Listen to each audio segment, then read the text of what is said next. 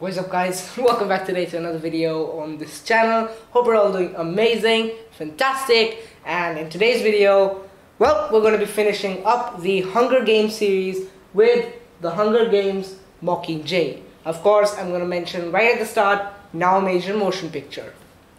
So, an amazing, fabulous book, an end to a fabulous series. So let's jump right into the magical world of the Hunger Games, which is a total metaphor. Don't jump into the Hunger Games, it's scary. Let's go! Before we jump into the video, it takes a long time to make these videos and come up with scripts for these videos, so it's super appreciated if you take the time out to go down and subscribe. Sometimes YouTube glitches out and unsubscribes you, so make sure that you're subscribed. With that being said, head to the video. Okay. The Hunger Games Mockingjay, the third and final book in the Hunger Games series. Yup, it's finally going to end the entire Hunger Games saga, which we have been carrying on this channel in the past two videos. So let's jump into the back of the book, how we start all of our videos, obviously. My name is Katniss Everdeen. We're again going to be locking on to the hero of the series, Katniss Everdeen. Why am I not dead? I should be dead. That's pretty pessimistic. Just stay optimistic. You're not dead. That's a good thing, right? You're not dead. Yeah? Katniss Everdeen, girl on fire, has survived even though her home has been destroyed. They are rebels. They are new leaders. A revolution is unfolding. It is by design that Katniss was rescued from the arena in the cruel and haunting Quarter Quell. And it is by design that she has long been part of the revolution without knowing it. District 13 really does exist, and now it has come out of the shadows and is plotting to overthrow the capital. Everyone, it seems, has had a hand in the carefully laid plans except Katniss. So this paragraph basically tells us that she was sent into the Quarter Quells and rescued out of it for an operation which took part in District 13, which was supposedly bombed by the capital to show the capital's strength. So everything that happened to her in the past book was a carefully laid out plan to rescue her. Now she doesn't have a problem with being rescued. I mean, who would, right?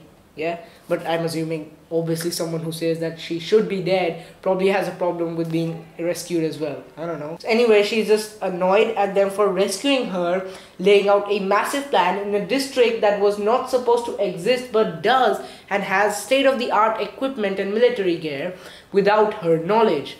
Everyone has a hand in the plans. Everyone knows about it. Her best friend Gale, her mentor Haymitch, even the head game maker of the Hunger Games. Even he is the leader of the revolution. Even he knew about the revolution that was unfolding, and they had already chosen Katniss as their symbol. Without her consent, she had no idea that this was happening. The success of the rebellion hinges on Katniss's willingness to be a pawn. Reference to a pawn in the chess board, obviously, because pawns are usually sacrificed for the greater good. To accept responsibility for countless lives and to change the course of the future of Panem. To do this, she must put aside her feelings of anger and distrust. She must become the rebel's Mockingjay, no matter what the personal cost. So the title Mockingjay is a very smart title. This is a callback to the first book, in which Katniss explains that Mockingjays are actually a hybrid species, where it was basically the capital had created mutations, one of which were the Jabberjays, a type of bird that flies into the enemy territory, can hear them talking, and then come back and play those recordings back. So they were able to come to know about the plans until the enemies finally figured out about these birds and started sending total lies, total, complete, utter nonsense to the capital to make them go in the wrong direction. And it worked. It worked for a long time until the capital decommissioned these birds and they were left to go out in the wild to die. Except they didn't die. They mated with female mockingbirds and formed mockingjays. Animals who can't actually replicate human sound but are super intelligent and are able to recognize and recreate audio effects. So if someone is singing, they can recreate that in a tune and change it however they want. They're basically like DJs, DJ birds.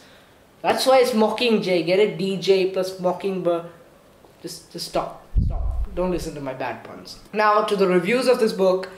The trilogy channels the political passion of 1984, the memorable violence of A Clockwork Orange, the imaginative ambience of the Chronicles of Narnia, and the detailed inventiveness of Harry Potter.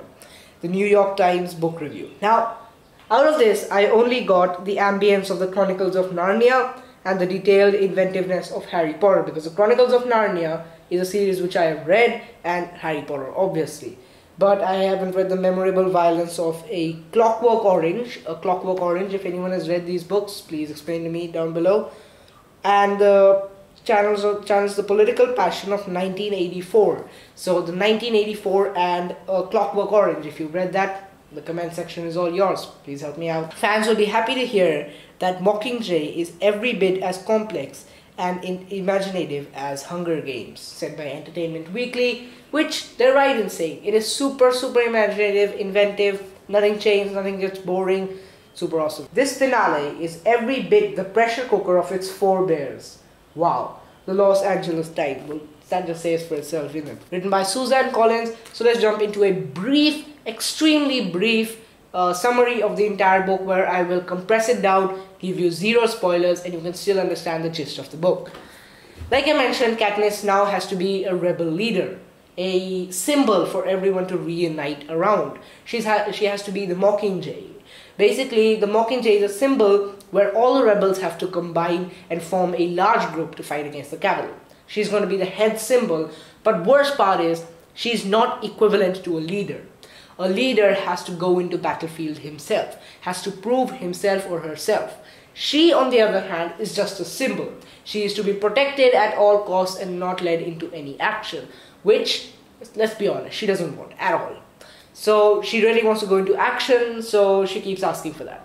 On the other hand, Peeta has been taken into the capital's control and is being tortured like hell. So let's quickly go through an extremely brutal event that happened with Peeta in the prison.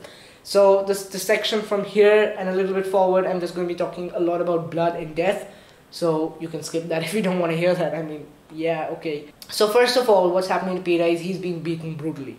Screaming, torturing, and that kind of stuff. But also, he saw 2 more avoxes. Now, what are avoxes? Yeah, it's kind of gruesome. People whose tongues have been cut off so that they can't speak because they'd made a crime. So their tongues are removed so they can't speak, and they're going to be servants for life. But 2 avoxes actually knew Katniss, and they were being tortured in front of Peeta. So one was a girl whom they poured water on top of and just strapped her to an electric chair. And electricity plus water equal boom boom. So yeah, she died immediately, her heart stopped. And the second one was a boy, Darius, I believe. He was tortured extremely horribly to unhinge Peeta. His limbs were cut off, he was hung up, his just limbless body hung up on the walls. He couldn't speak, his tongue had been chopped off, and they kept asking him questions knowing that he couldn't speak. So he kept making these horrible animal sounds which Peeta used to hear, these gurgling sounds from deep within his throat, and his limbs were cut off, blood, until he died absolutely brutally. So these are the horrors of the capital, and it's absolutely horrifying how Suzanne Collins has described it in the book. Horrifying, terrifying, and I didn't have nightmares. No, I didn't. I'm looking at you. I didn't have any nightmares. So Peeta is also being subjected to a form of torture known as hijacking. Now, hijacking, as a common term right now we know, is when you take control of something in its most basic form, the definition which I can give. So when you take control of something, you hijack it against the will of the person who owns it. So Peeta's body has been hijacked. He's been made to hate Katniss, his memories are disorientated, he doesn't know where he is, who he is, what he's done in the past. All he knows that he has to kill Katniss, and she's some kind of mutation like the Mockingjays. So his mind is gone extremely unhinged. Gale and Katniss are together but not giving each other any type of comfort. Peeta is still among them, though he hates Katniss until the end of the book. It just gets horrible and horrible. So this book was quite violent. It was filled with blood and gore, all left, right, and center. Snow had done his evil deeds. The rebels had done the evil deeds. Everything just went downhill, downhill, downhill. 100% ages 15 above, and I'm stupid because I'm 14 and I read it. So no, you can read it. If you're 14, you can read it. It's fine. So this book again has 390 pages of pure awesomeness, and coincidentally the previous book, which was Catching Fire, had only 391 pages. That's one page more than the next book, so that's kind of coincidental. Maybe it's not coincidence, I think not. On that note, thank you so much for watching this video. Hope you enjoyed it. If you did, make sure to leave a like to show your support. It really helps me out and encourages me to make more videos like this. While you're at it, hit the subscribe button. Thank you so much for watching this video. Super appreciate that you clicked on it. And I'm gonna free my mind of those horrible torturous things. So I don't know what I'm gonna do right now. It's in my head. Save me. Goodbye.